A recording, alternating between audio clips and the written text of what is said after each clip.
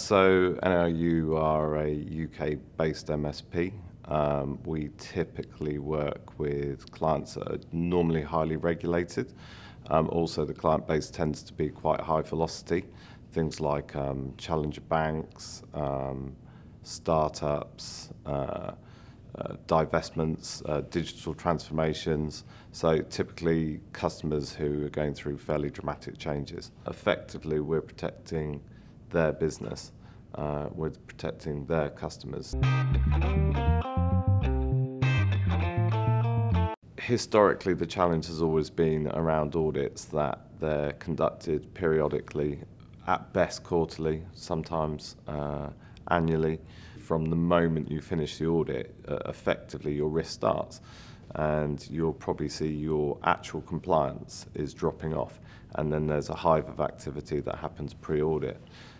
Using InSpec has enabled us to have continuous visibility of that, which means that you enter into audits with knowing the outcome. Once something is built and it's handed over, they know it's compliant and it's continuously compliant. Starting with InSpec enabled us to free up some space in the operational teams by reducing unplanned work and things, which also has given us a blueprint to then move on to Chef Automate.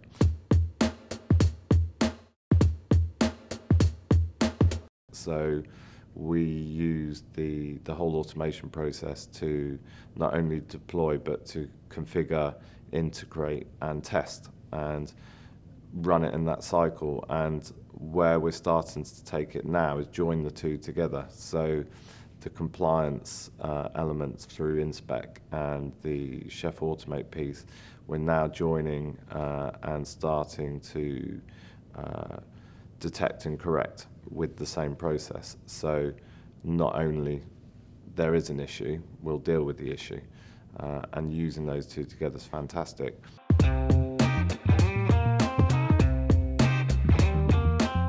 Piece of advice I would give people who start on this journey is it's all about engaging the teams. I think if you try and build this out in a single element of your organisation, it will fail.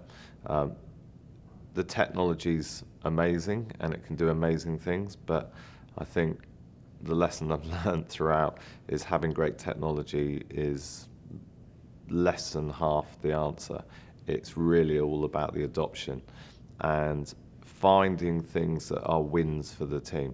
So really understand what problems you're fixing for your teams, and by doing that, it drives the adoption. And it's taken a while and that's built up, but now we have the teams that are coming to us and saying, actually, can you write me a recipe for this? Can you write me a control for that? Because they're seeing the upside benefits.